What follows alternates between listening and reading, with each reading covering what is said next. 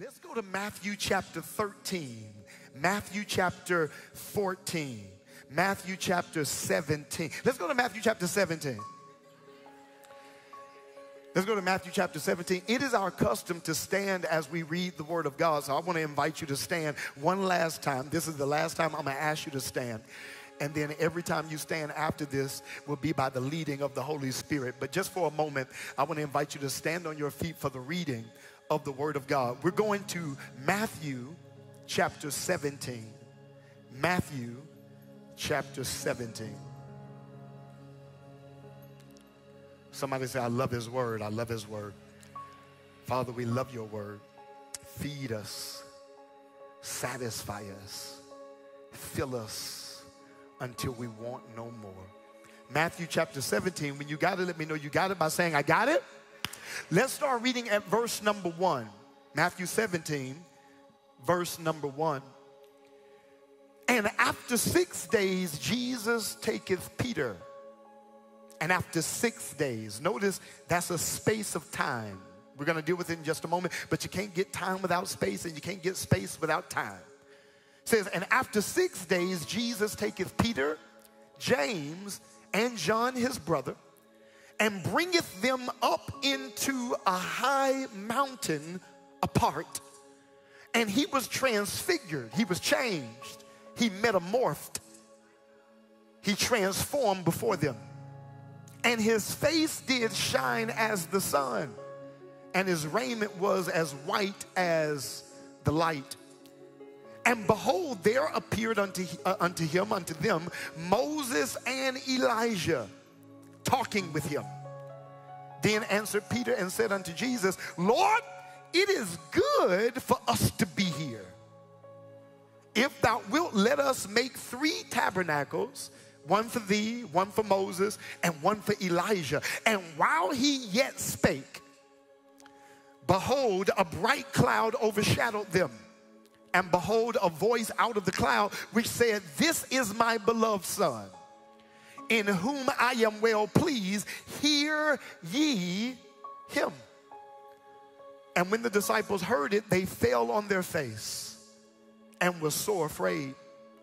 And Jesus came and touched them and said, Arise and be not afraid. And when they had lifted up their eyes, they saw no man save Jesus only. Save Jesus only.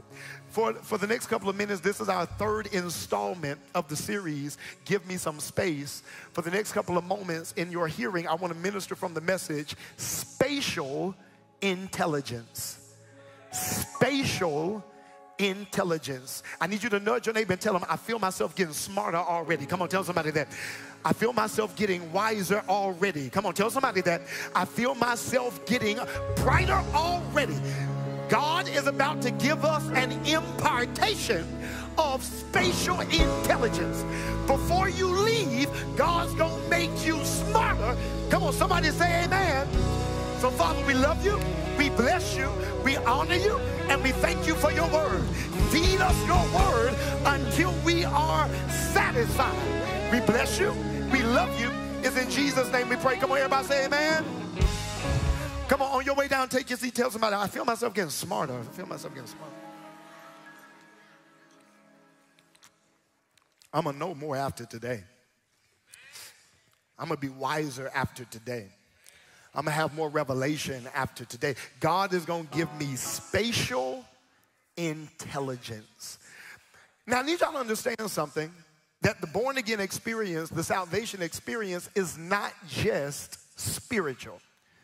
That's very important for us to understand that when we get born again, the scripture says that we are translated out of the kingdom of darkness into the kingdom of light, out of the kingdom of darkness into the kingdom of his dear Son. And I want you to understand that that experience is not just spiritual. We understand that when your nature changes, it's going to have effects even physiologically, physically. You're going to start to change what you wear and how you present yourself, how you walk. You're going to walk with a less degree of rejection. You're going to walk with a less degree of fear. You're going to walk with a less degree of low self-esteem. You're going to start walking different. You're going to start talking different because salvation has more effects than just spiritual. God doesn't just want you to get more spiritual. God wants you to also get smarter. Hear me, I need you to understand, when you get saved, you shouldn't forfeit your education. You shouldn't get saved and become dumb. Come on now, because some people get saved and lose their common sense. Hear me, just because you're saved, just because you got the Holy Ghost, and just because you want to help people, don't mean you pick up people on the side of the road. I'm saved, but I'm not stupid. So when you get saved, this is not just a spiritual upgrade. It's not just supposed to be a mental and emotional upgrade. It should be a physical upgrade. Every part of you should be upgraded when you get born again. The Bible says that we go from faith to faith. We are constantly increasing in faith. God doesn't want you to stay at the level of faith you are on. The Bible says in Romans chapter 12 that God has dealt to every man the measure of faith. But God doesn't want you to keep the measure of faith you got when you were first saved. He wants you to grow that faith. He wants you to mature that faith so that you go from faith to faith. We also go from glory, meaning that you should learn how to enter deeper degrees, different degrees of his presence. Come on, y'all. Your worship shouldn't still be here. When you first get saved, this is cool. When you first get saved, this is cute. But at some point, your hands should start to, right? When you first got saved, you were kind of shy. You just say, amen, hallelujah. But the more you grew in the Lord, that hallelujah should have grew to a hallelujah, because God doesn't want you to stay at the level of glory you experienced when you first got saved. It should grow. You should go from glory to what? The Bible says that we go as saints of God, we go from strength to strength. We don't go from strength to weakness to strength. If you yield to the Holy Ghost, every day will yield to you more strength. Amen. The Bible says it like this, that the mercies of God are new. Every morning I get up, I feel stronger. Hear me, not because I'm younger, but because I'm more yielded. Not because I'm younger, but because I depend on the Holy Spirit more and more. Not by power, not by might, but by his. See, if you depend on his spirit, you're not depending on your mental and emotional quotient. If you depend on the spirit, you're not depending on your physical body. Amen. And you will have strength out of nowhere. You will have peace out of nowhere. You will have focus out of nowhere because you're depending on the Holy Spirit. We go from faith to faith. We go from glory to glory. We go from strength to strength. Write down 1 Corinthians chapter 15. 1 Corinthians chapter 15 says that we go from Adam to Adam. The first Adam was a man of sin. The second Adam was a quickening spirit. By the first Adam, sin entered the world. By the second Adam, righteousness entered the world. We don't just go from faith to faith and from glory to glory. We go from dominion to dominion, from Adam to Adam. Every day, I'm conquering more of my flesh. I'm going to preach before I leave. Every day, I'm conquering more of my attitude. I'm conquering more of my carnality. I'm conquering more of my natural man. Why? Because I'm going from Adam to Adam. But hear me, God doesn't just want us to go from faith to faith, from glory to glory, from density to density, from dominion to dominion, from Adam to Adam. He also, and I need y'all to write this down, he also wants us to go from intelligence to intelligence. God wants you to go from one level of IQ to another level of IQ. I need y'all to understand, when you get born again, your intelligence is no longer a derivative of human wisdom. When you get born again, your intelligence is no longer the byproduct of the books you read or the school you went to. When you get born again, your intelligence becomes a derivative of the Holy Spirit. Y'all ain't ready. Y'all ain't ready. The Bible says you have an unction from the Holy One, and you need not a man to teach you anything. Because get this, did you know? Okay, let's go to 1 Corinthians chapter 2. Y'all just looking at me. Come on. Come on, let's go to 1 Corinthians chapter 2. It's going to be good before I'm done. Let's go to 1 Corinthians chapter 2. And when you get it, let's look at verse number 9. 1 Corinthians 2, verse number 9. Very familiar passage of scripture. Look at what it says. It says, but as it is written, eye hath not seen, nor ear heard, neither have it entered into the heart of man the things which God hath prepared for them that love him. Yeah, how many people heard this scripture before? Come on, y'all, look at me. Don't continue to read, because I don't want you to get the punchline before I give it to you. All right, how many people have read this scripture before? And we quote it. We say, eyes have not seen, ears have not heard, neither has it entered into the heart of man what God wants to do for you, blah, blah, blah. But we forget the next verse. It says, eyes have not seen, nor ear has heard. But look at verse number 10. Verse number 10 says, but God hath revealed them unto us by his Spirit. So when it says, eye has not seen, that ain't true. I've seen it. What God is about to do in my life, I've seen it. It ain't happened yet, but I've seen it. How? By the Spirit. I want to preach. Hear me. You ain't heard it. Oh, yes, I have. I heard the words, you are hired. I heard it. Amen. Before I walked into the interview, I heard it. Who said it? The Holy Spirit. Eye has not seen, ear has not heard, but God has revealed them by his Spirit. Come on, y'all. Look at what it says. Verse number 10. It says, but God hath revealed them unto us by his Spirit. Now, this is what we got to look at. For the Spirit searches all things. Yeah, even the deep things of God. The Spirit was in business before you got your LLC. So you could depend on your mentor, you could depend on your friend, or you could yield to the Holy Ghost. Man, I want to. And the Holy Ghost is a better business teacher than any one of your friends.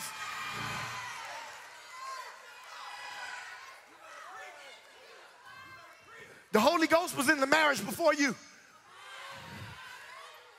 Your hips ain't never been married before. Your hips ain't gonna keep you married. But if you yield to the Holy Ghost and be led by the Holy Ghost, you can have a strong marriage.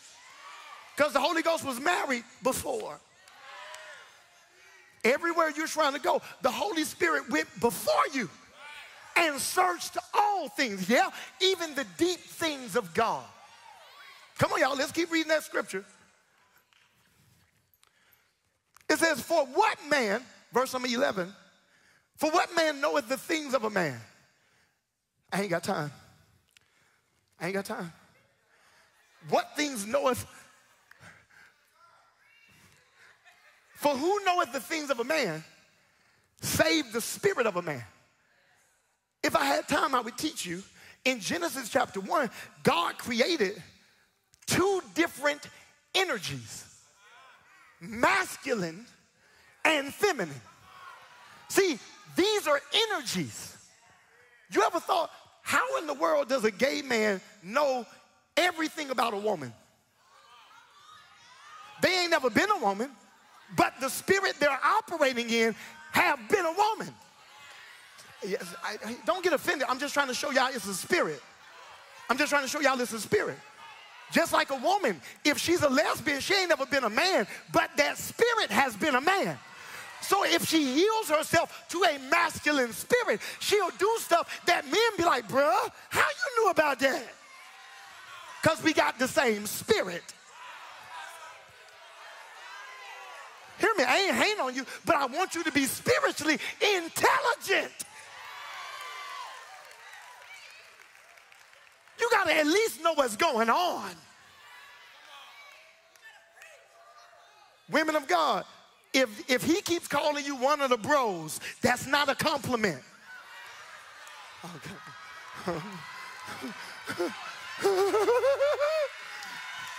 Man of God, if she is willing to be around you and she don't ever flirt, you just her brother.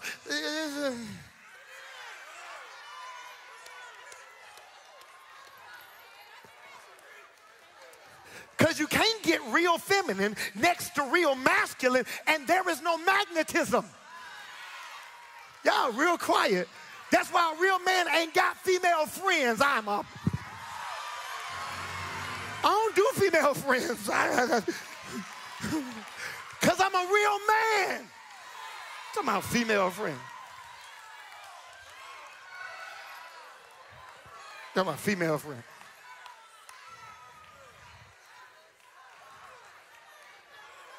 Woman of God, if he is your friend, he better have the spirit of a woman, amen. Because he ain't about to be your friend and he got a man's spirit. You know what a man's spirit?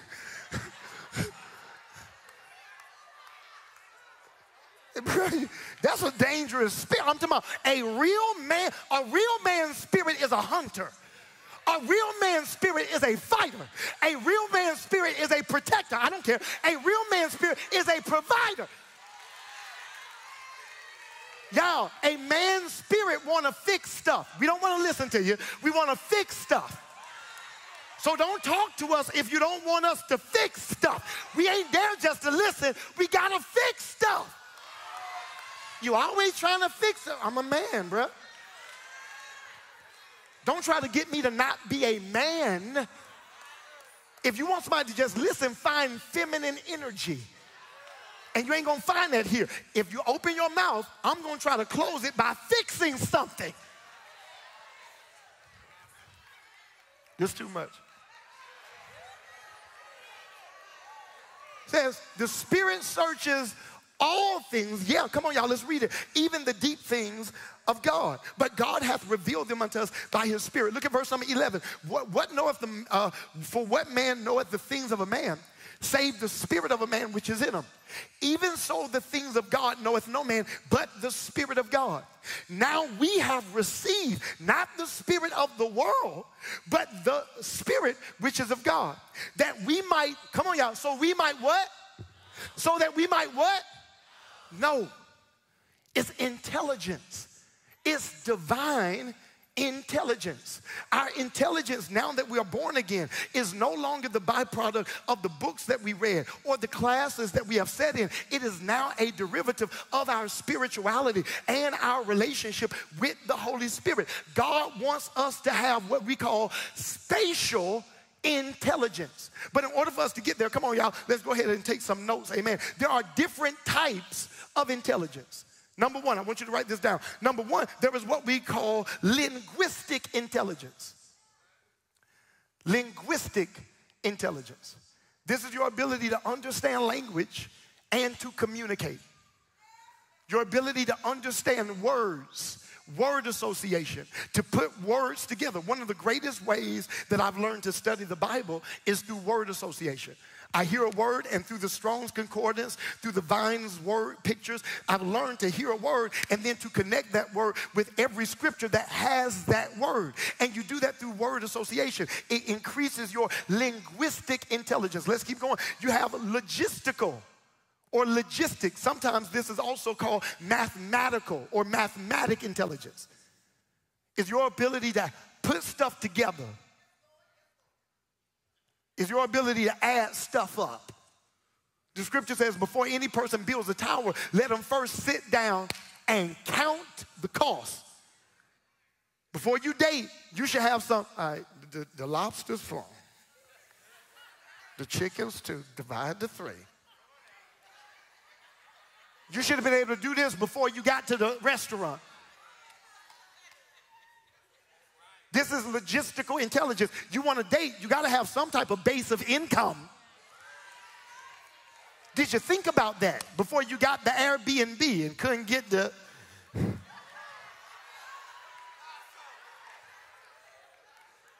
Come on, you got to have logistical intelligence. It's how to add stuff up.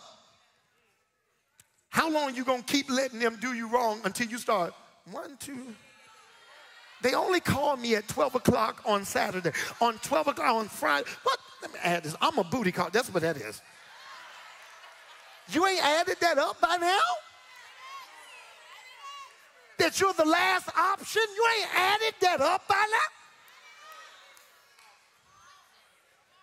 now? Logistical intelligence. Number 3, y'all, musical intelligence. How to keep rhythm.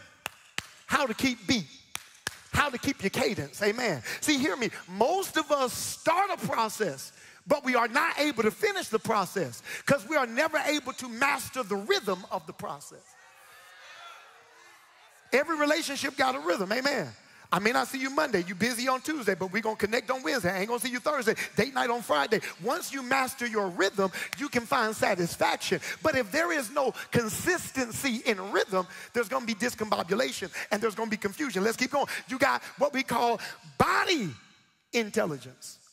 It's also called kinesthetic intelligence. Body is knowing how to move your body, how to position your body. Sometimes this is called athletic intelligence because most athletes have an abundance of kinesthetic intelligence. They might fall, but they know how to fall. Some people fall, break their whole body. I'm talking about they just tripped.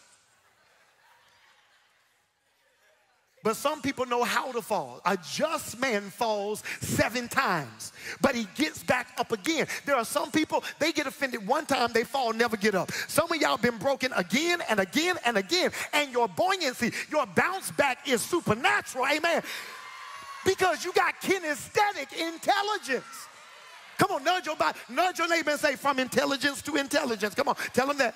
You're getting smarter, I told you. You have interpersonal intelligence. You got intra, not just interpersonal, but you got intra.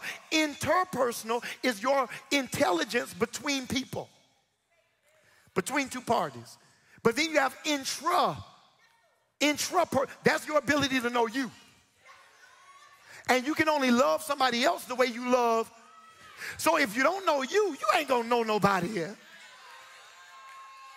Can y'all do me a favor? Because I can't reach as far as you can. Can you just look at somebody, get real uncomfortable? Say, don't lie to yourself. Stop lying to yourself. Stop lying.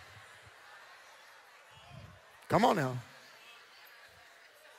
Come on. You cross-eyed, accept it. Come on. You short, accept it. Amen.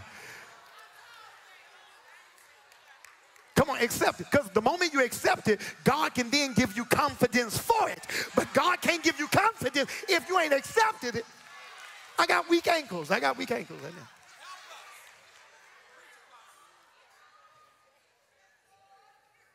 My edges are going through rehabilitation.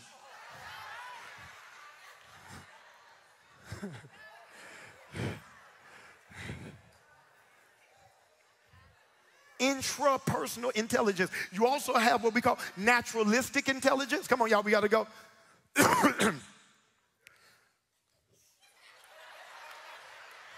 Boy, this is a funny church, I tell you. How you gonna cough when I cough?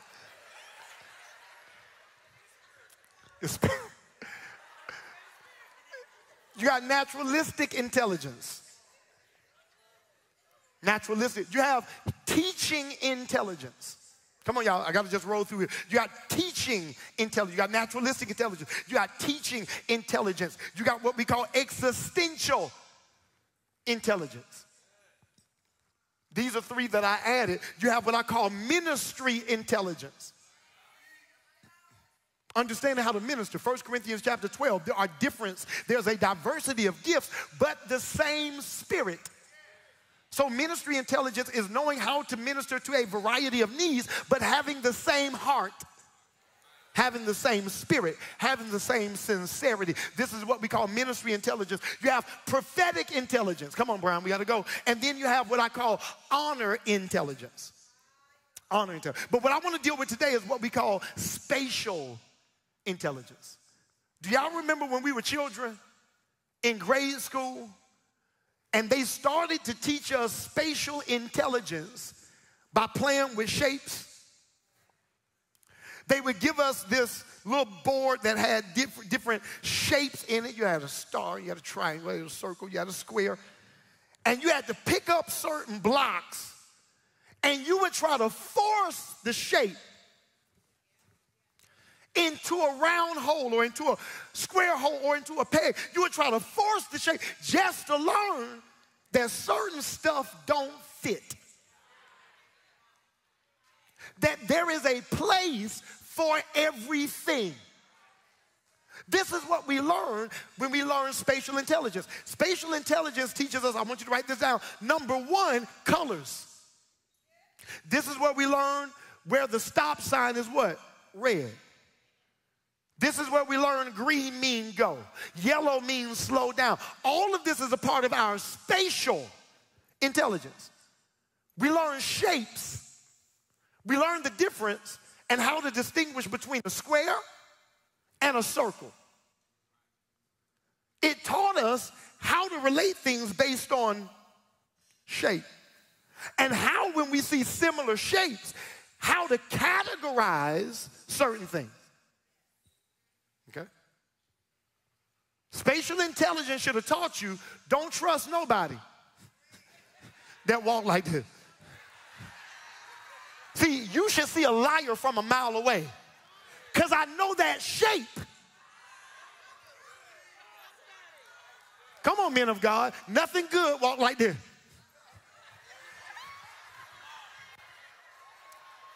Nothing good walk like this.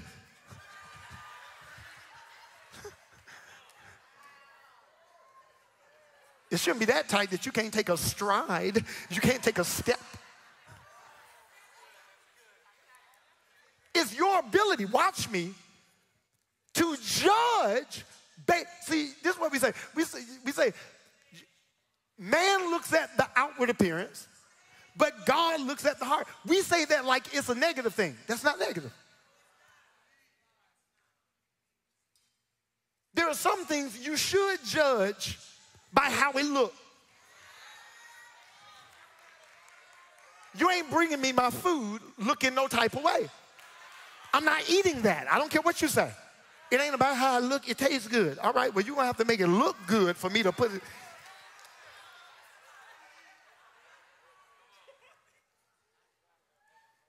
I ain't never heard a woman say, I don't care how the wedding dress look.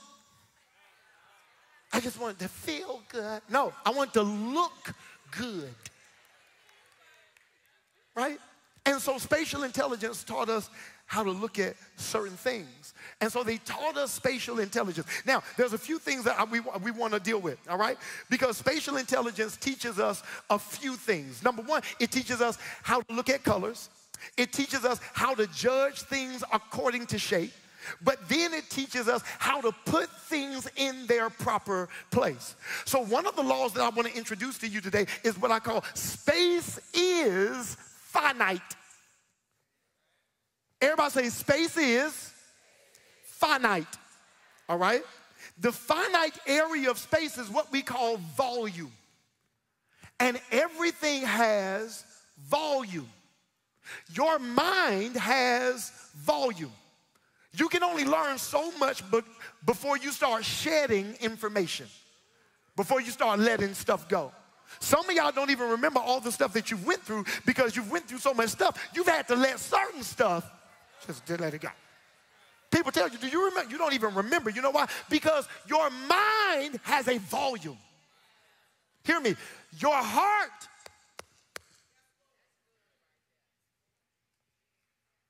you only got room for like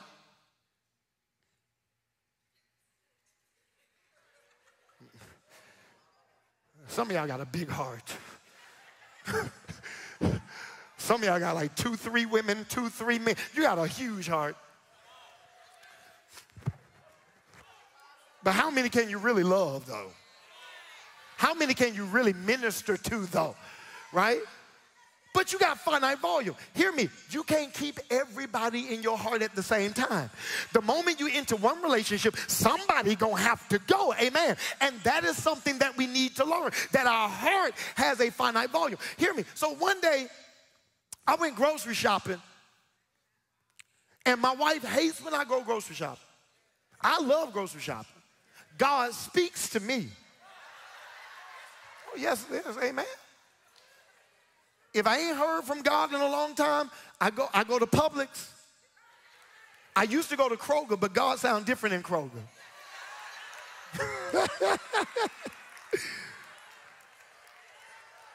I be in Kroger, God be like, bruh, go left, bruh, go right, bruh. I be like, I go to Publix, he be like, and thou and thee, I say unto thee. So I like that guy. I'm going to Publix.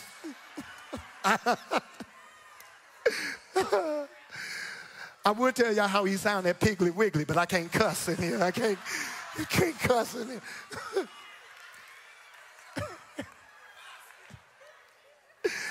Piggly Wiggly Jesus ain't nice, I tell you that.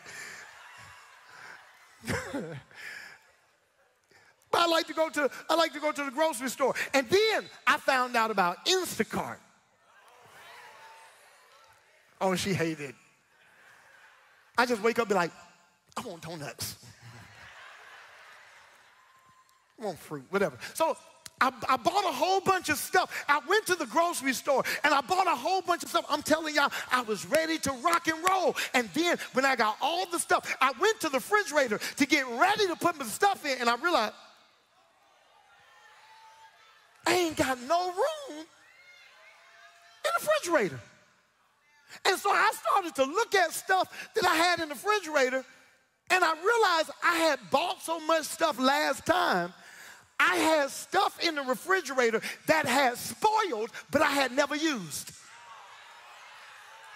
See, and when you don't understand, you got a finite heart. You will have good friends in your life that you've never used. I want to.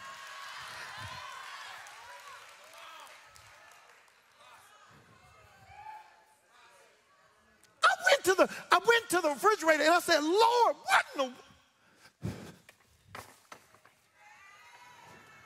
Because hear me, in certain seasons, the only way you can make room for what God is about to do, you got to get rid of what he already done. There are certain friendships you no longer need. Certain relationships you can throw away. Certain stuff that I'm no longer using. Why do I still got their name in my phone? They just taking up space. Every time I see it, I block them anyway. I might as well throw them out. You want new revelation, still got old ideas. You want new revelation, still got old philosophy. You want new anointing, still got old practices. When you gonna throw it out? Tell me, I want God to do something new. Still addicted to the old. I want God to do something new. Still filled with the old. I want God to do something great. You still got mediocre in your refrigerator.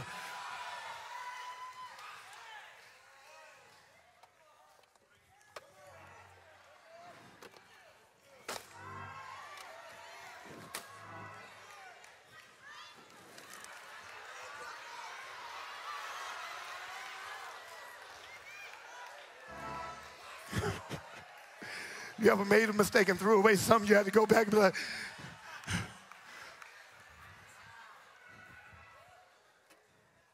God, throw this Coke away. But y'all, I want you to hear me. All I'm doing is making room. What I'm trying to get you to understand is that if you want God to do something great in your life, what God does in your life will be according to the room you create for him. If you want him to do something small, give him small room. But if you want him to do something big, give him big room. And my God said he will inhabit the praise of his people. So if you want him to do something big, give him a big praise for 30 seconds. Amen.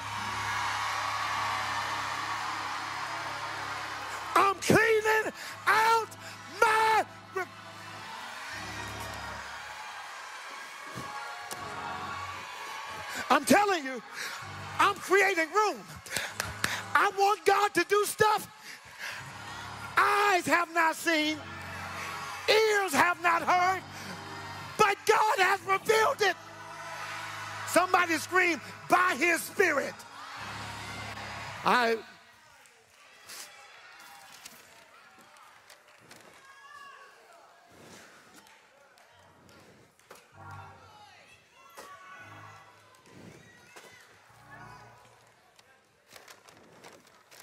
I got new stuff to unpack, new gifts to unpack, new anointings to unpack.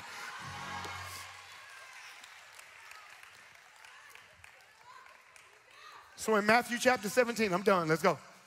Matthew chapter 17. Jesus said, man, I've been ministering. I need to go away for a little bit. Y'all, give me some space, give me some space. I need to go, I need to get refreshed. I need to get restored. And the Bible says that Jesus goes into a mountain apart. Now follow me. He ain't just gonna take anybody. He ain't just gonna choose anybody. He gonna choose particular shapes. He ain't just gonna choose anybody. Because I told you, each one of these shapes represent a different type of friend. The circle represents your mature friend. Now, I need you to follow me, all right? Your circle represents your mature friend. Why? Because they are well-rounded. You need somebody that will see your situation from all sides. They won't take a side. They will see your situation from all. I see your point, but I also see their point. I see why you're upset, but I can see why they would be upset too. Now, you got some people, they don't want you to take all sides. They just want you to be on. I cannot trust your subjectivity. I need somebody that is objective. They don't see through the prism of their emotions. They are well-rounded. You also got your square friends. The square friends are your rational friends. These are your analytical friends. When you tell them what you believe God for, it's not that they don't believe God either, but they're looking for strategy.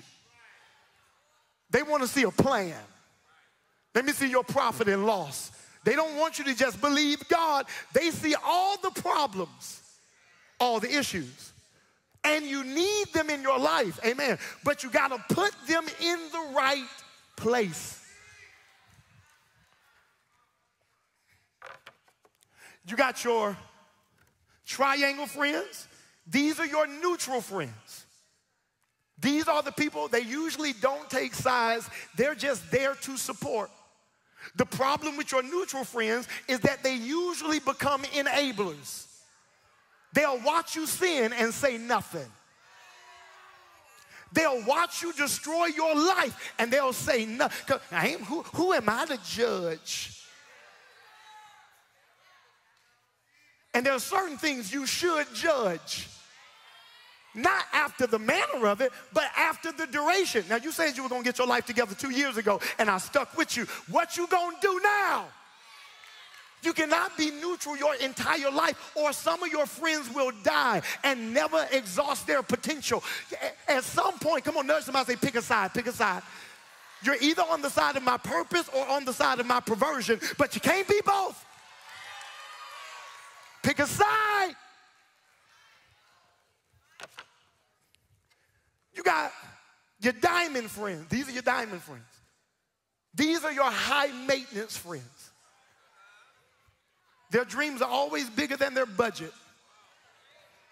And they always suggest stuff they can't pay for. I don't know. Why don't we go to Cabo? You just asked me for gas money last week. We're just about Cabo.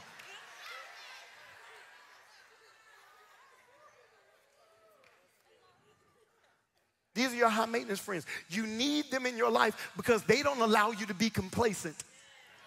Hear me, you like your Dodge, you like your Ford, that's great, but they always pushing you to the other left. You ain't seen this Maybach, you ain't seen this Bentley, you ain't seen this Rolls Royce, you ain't seen it, because they're always pushing you to your limit. You need them so that you don't get comfortable where you are. You got your heart friends.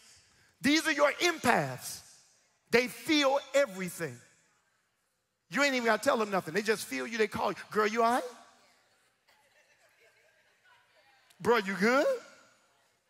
You need them because they can feel your heartbeat, the pulse of your purpose. They can feel when your rhythm is off, when your pattern is off. They can feel when you're depressed, when you're hurting. You need heart friends. They're not analytical. They're not trying to be rational. They're there to minister to your emotions. The Bible says of Jesus that he was moved by compassion. You need friends that are moved by compassion. The Bible says, mourn with those that, you can't be mourning and your friend on the phone, yeah, I told you. Hold on, you all right? God gonna be there. Yeah, what we doing? We doing tonight? Tonight? Because you don't want to go, do you? I know you don't want to go. You stay here. I'm going. Where is your heart? They sitting there hurting and broken, and all you can think about is you. It's gotten real quiet in this Presbyterian oneness, this United Methodist type of church.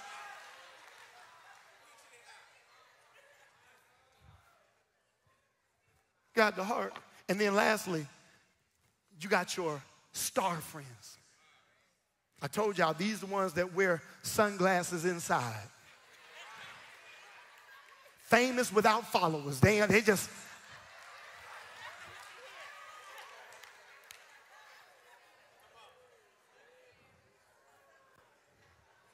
And in Atlanta, you got a lot of them. Everybody think they're a star in Atlanta. You got my mixtape? I got a mixtape of you.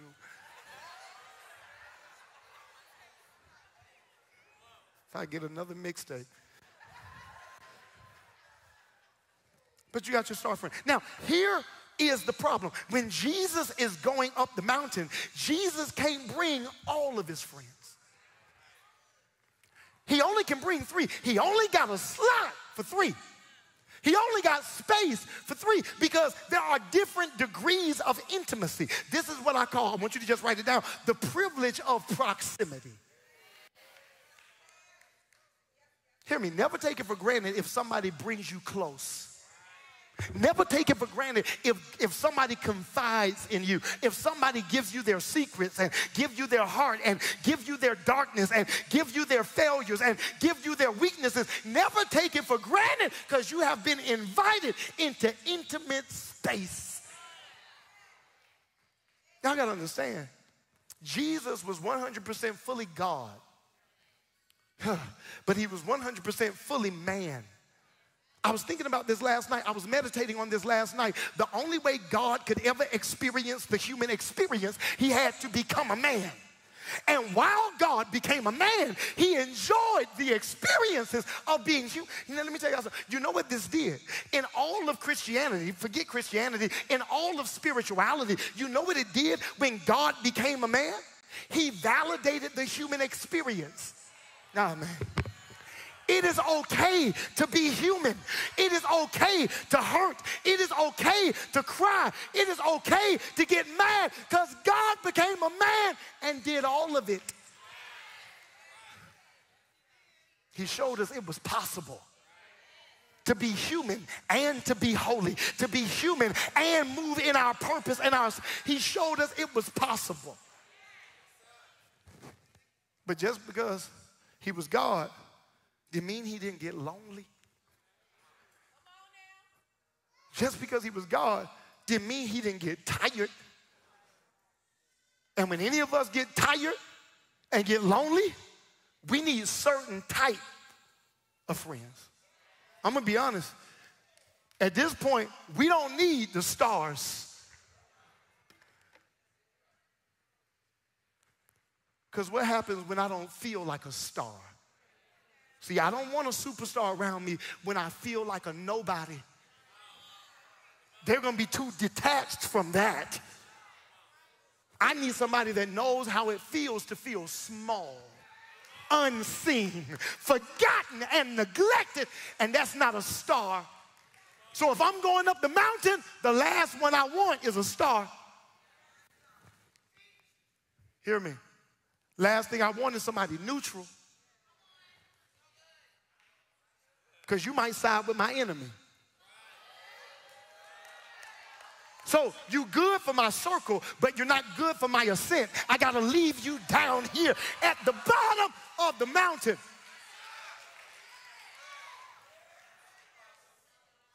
And man, if you're going hiking,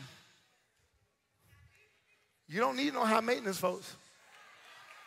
Because when you start sweating, they think about their edges. Is it snakes on this trail? I think anybody brought snacks? Ain't got no snacks. We fasting all the way up. Who shall ascend into the hill of the Lord? But them who have clean hands and a pure heart. This ain't for food. This is for our future. Amen. I got to leave you at the bottom.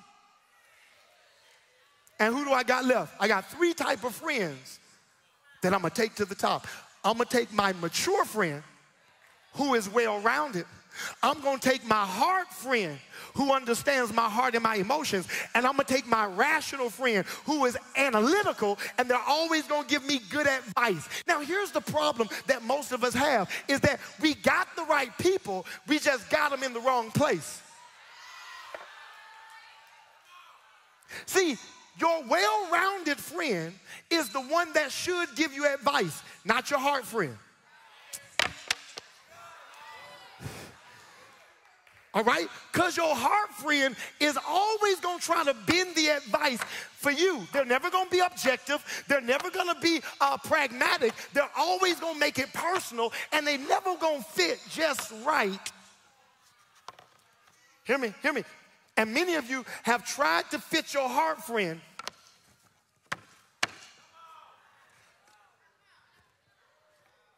into your mature friend's space.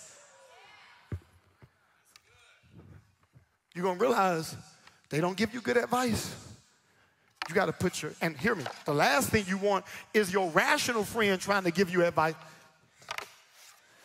They're going to take God out of the equation, prayer out of the equation, fasting out of the equation. It's going to be all about numbers and analytics. So you might have the right friends, but are they in their proper place? So Jesus, he says, I need to go up to the mountain. I need to choose 3 types of friends. But as Jesus begins to ascend the mountain, I want y'all to understand, he begins to walk through every level of intelligence. As Jesus is going to ascend the mountain, he needs linguistic intelligence, because he has to give them language and instructions and direction for them to follow. As they begin to go up, he has to use logistical intelligence, because he has to measure how many miles they're going to be walking from the base of the mountain to the top of the mountain. He needs musical intelligence, because on their way, he's going to sing songs and hymns and spiritual songs. They're going to worship as they ascend the mountain. He needs spatial intelligence, because he needs to understand how far to be from them, how far they need to be from the others, so that when he tells them something, they don't repeat it to other people that don't need the information.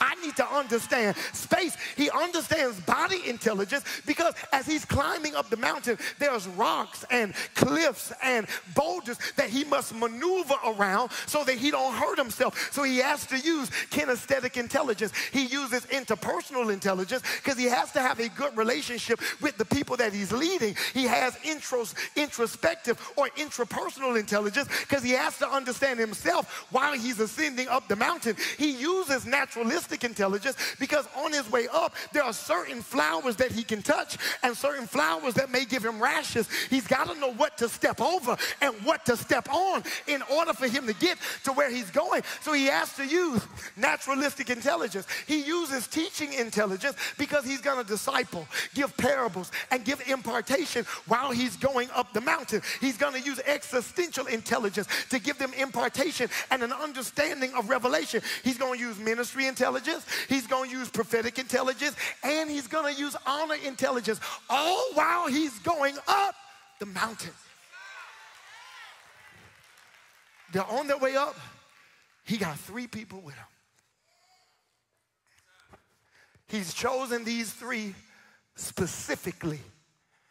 And now they're on top of the mountain. When he gets to the top of the mountain, the Bible says that he starts to change. Because hear me, you can't change in front of everybody.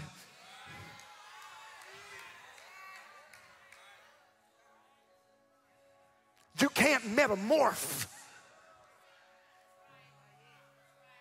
You can change wardrobes, but don't change your attitude.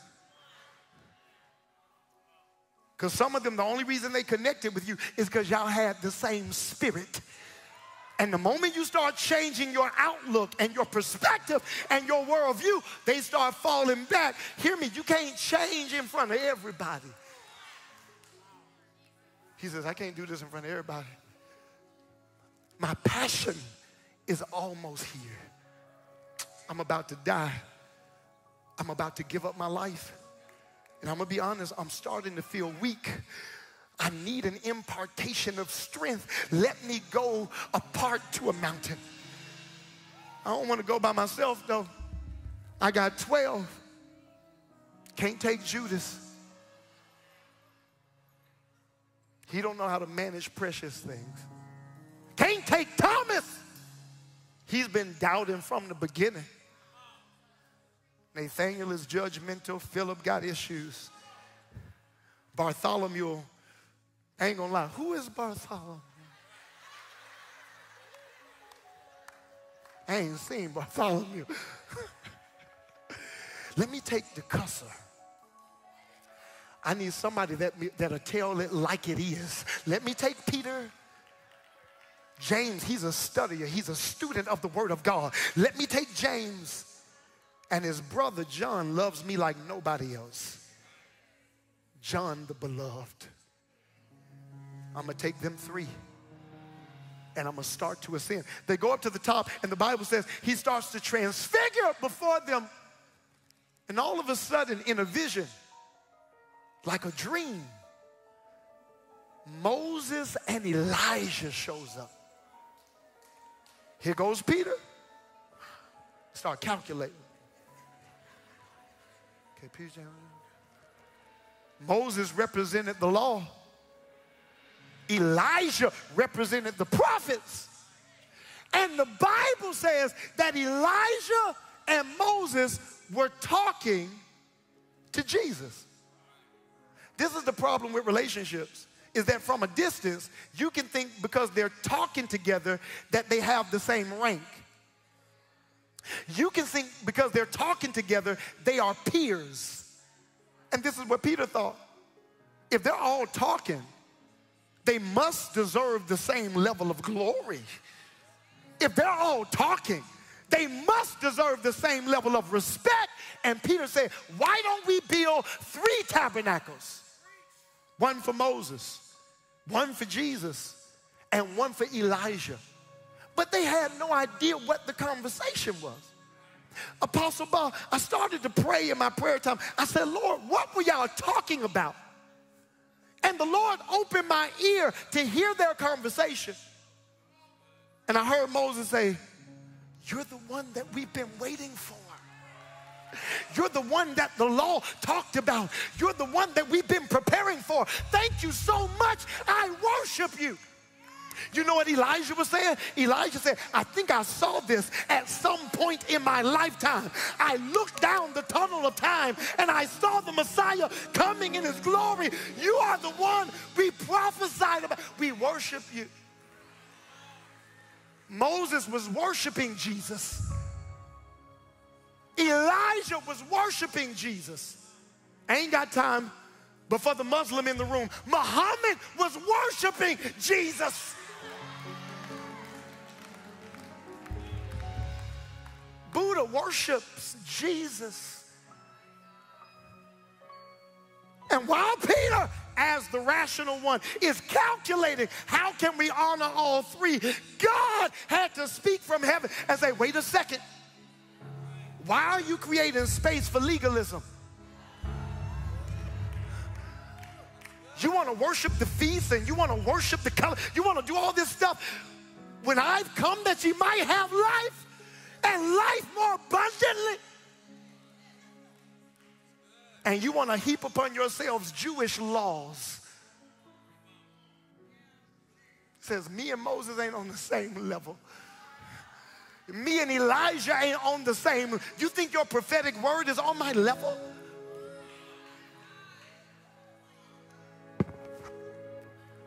Voice said, this is my beloved son. Hear ye him. And then they started to do what Moses and Elijah did. They started to worship. And while they worship, Jesus came. This is an encounter, amen. Because what if I told you that them going up the mountain had nothing to do with Jesus at all? I'm trying to bring you into a place of impartation. I'm trying to bring you into a secret place, a place that you've never seen. Get close. Get close. You want to be changed, you got to get close. You want me to heal you, you got to get close. You want to be delivered, you gotta get, and that's, he said, I brought y'all up here, one for me. They're crying. He goes over, he touches them. That's the encounter. That's the transformation. That's the impartation. He touches them. And then they open up their eyes. I wish I had time. Just like the man that Jesus prayed for, when he led him outside of the city, prayed for him, he opened up his eyes, they saw trees, he prayed for him again, he opened up his eyes, they didn't see no tree. So when he has the encounter, they see Moses and Elijah, but when he touches them, he opens up his eyes, and they see nobody save Jesus only. My prayer for you is that you won't see the problem, you will see Jesus. There's not space big enough for your doubt and your faith. Somebody got to get out of the refrigerator. There's no space for who you used to be and for who you're going to be. Somebody got to get out of the refrigerator. Come on, y'all, stand on your feet.